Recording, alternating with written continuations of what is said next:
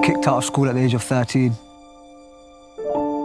Also left my second school without any GCSEs. My business teacher told me that I was useless and I'd be cleaning toilets for the rest of my life. I sort of rebelled against everyone, tried to be a bit of a bad boy, got involved in the road life, you know, out in the streets, out all night, sleeping all day, up to no good.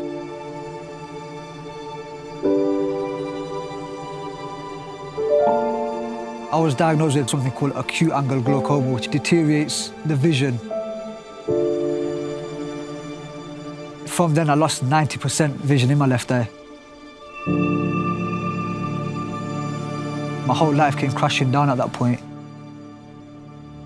1, 2, 3, go Galaxy! I was sat in a job centre one day and a lady from the Prince's Trust found me there. When I first met Efaz, he came to the enterprise workshop at the Prince's Trust. I learned literally everything about businesses, from marketing to setting up certain types of business.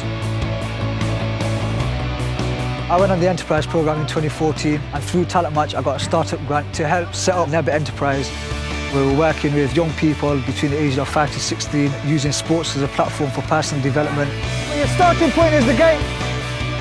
It's all about the new generation and about the future. We've worked with over 400 boys in the last 3 years. We've given opportunities to over 30 volunteers. It humbles me the fact that I became a part of the Prince's Trust and I was given the opportunity to become an ambassador. It's all about inspiration, motivating people to believe that they can achieve whatever they want as long as they put the hard work in. If it wasn't for the Prince's Trust, I don't think I'd ever be as successful as I am today.